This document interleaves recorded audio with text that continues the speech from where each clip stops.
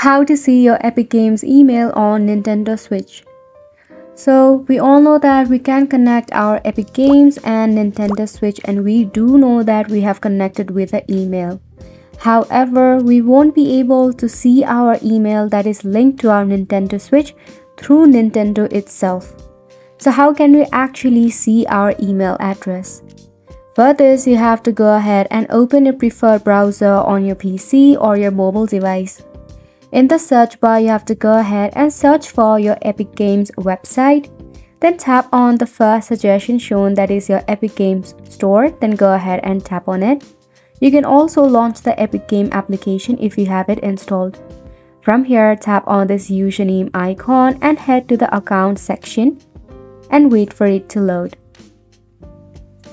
Right here on the account information, you will see the email address that is linked to your Epic Games. So this is the email address that is linked to your Nintendo Switch as well. As you can see, it fully does not disclose the email address. If you tap on this pencil icon, it will let you add your new email address. However, it will not disclose a new one.